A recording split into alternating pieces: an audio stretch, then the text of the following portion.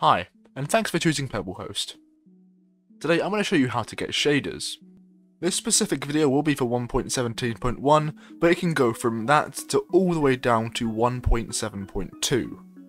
So any version in between them, this will work.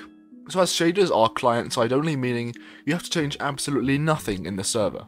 This will just affect your game and nobody else's. But where you want to go next, you want to search Optifine, and then the version you want, or you can just search Optifine, that'll work too. And as you can see, optifine.net. It should take you to this website, and then you just click downloads at the top.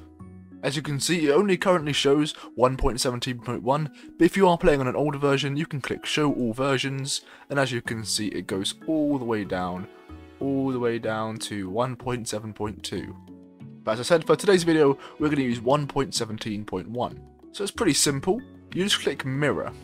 If you click download, you have to go through loads of ad fly type of things, and I don't know why you would actually choose to do that. Just click mirror and it starts downloading pretty much instantly.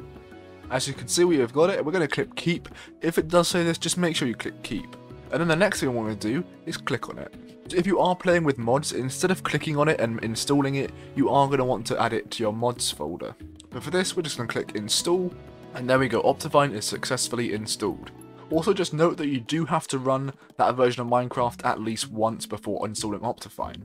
You want to click OK and it will close itself. And now, if you go to your Minecraft launcher, you have to reload this, so we're going to go ahead and do that now.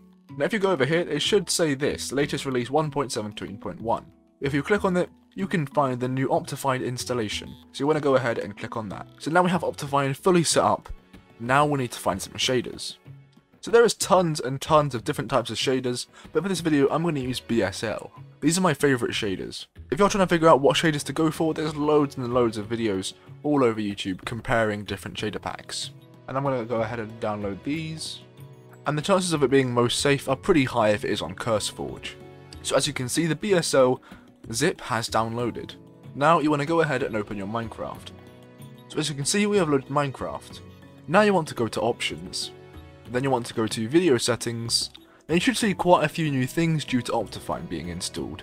So shaders, details, animations, quality, performance and other should all be brand new. Anyway, you want to go to shaders. Chances are your folder won't look like this, as you haven't technically installed them into Minecraft yet. So where you want to go is at the bottom and click the shaders folder. It should then open a file explorer window with your shader packs in it. Right, so now we can literally just drag it from Chrome and hover over File Explorer and drag it in, just like this. And as you can see, BSL is now in the Shader Packs folder. So now if we go back to Minecraft, go back to Shaders, BSL is now in there.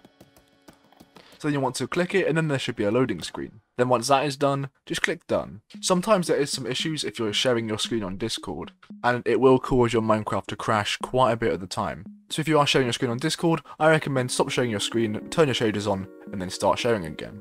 Anyway, just click Done, and Done again, and just go to a world. And as you can see, we can already see the brand new beautiful environment. So I'm going to go ahead and set the time to noon, and as you can see, it looks very, very nice. You'll notice all brand new animations with the grass, the leaves on the trees. The water looks completely different, and chances are it's also animated now. This also affects things like flowers, and if you can see, they're actually moving around now. Shaders can really help to just make your game look absolutely amazing. And when mixed with the right resource pack, they can look very, very good. So as you can see, with some resource packs, it does get a bit jittery. This is just a resource pack problem, and it's not really anything to do with the shaders. And one good thing about most shader packs is that they do come with a light version. This version is to be used if you don't have the greatest PC, as a lot of shaders can be very intensive. For example, Silders, that comes with so many different versions of the shaders which can run on so many different types of systems. And of course you can disable this at absolutely any time by going to video settings, shaders, and then of course just turning them off. So I did mention Silders shaders earlier, and I'm just going to show you some now. So as you can see, this is the extreme version, so you do need a decent-ish PC to be able to run these.